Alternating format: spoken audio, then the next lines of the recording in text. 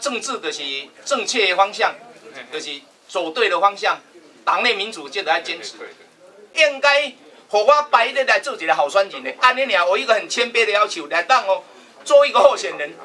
所以刚刚他为了要选议员，为了要许先生要选议员，来把我羞辱了。这个是一个爱党，就是一个做人的道理吗？